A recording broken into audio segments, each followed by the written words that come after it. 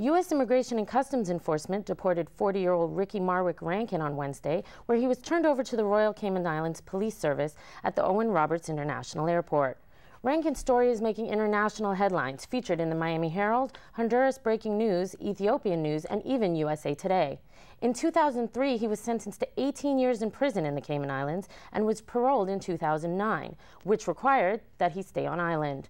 However, on a visit to Kingston, Jamaica, he obtained false documents and made his way into the United States and was living in Florida.